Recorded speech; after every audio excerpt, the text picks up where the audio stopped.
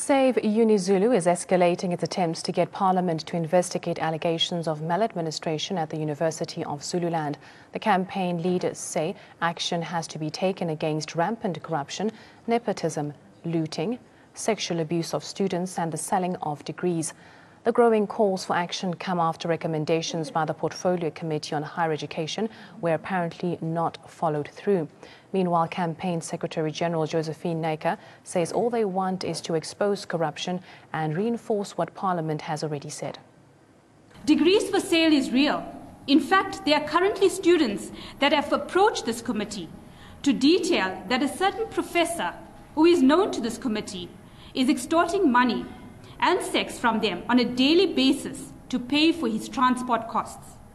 They have told us plainly that why would they report this when rapes at the institution are covered up and the victims are the only ones that are treated like criminals. 17 students have died at UniZulu in 2017. Do black lives not matter? Students are raped and harassed, both male and female, which is swept under the carpet. There have been several cases of rape and sexual abuse of both male and female students. What has happened to the alleged perpetrators?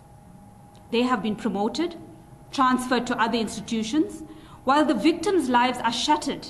The investigations are simply swept under the carpet. Why are reports funded by public money not being made public?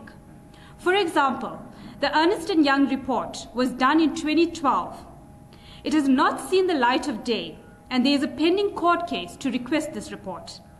This report was commissioned during the time of Minister Bladen Zamande, yet when we requested the report be made public, he refused. Parliament too has failed to act. When the Vice-Chancellor of UniZulu, Professor Mtose, and Council refused to appear before them 4 times, it seems nothing was done.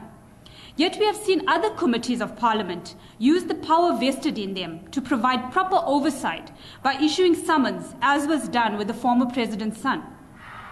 When staff members and students provided documents, evidence detailing the corruption at UniZulu, Parliament assured them that they would be protected, only to find that when they returned to work, they were dismissed by Professor Mtose. The situation is completely unattainable at the University of Zululand right now. There is no academic freedom. The university is under a veil of fear.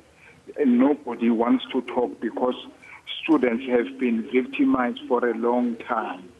The recommendations are explicit.